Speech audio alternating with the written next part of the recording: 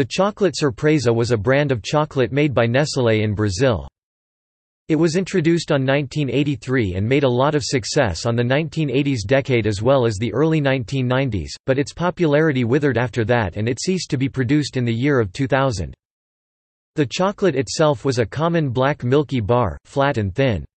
But what really made it achieve so much success was that each of them would come with a figure made on a thin cardboard paper with a picture of an animal on it.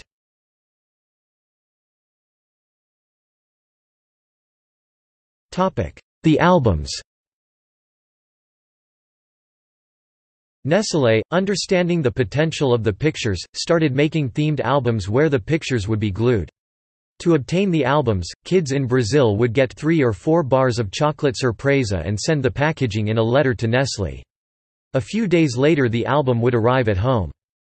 Each year, a new album would be available with a different theme, such as, "Animals from Amazon", "Sea Wonders", etc. And of course the pictures on the chocolate would change too.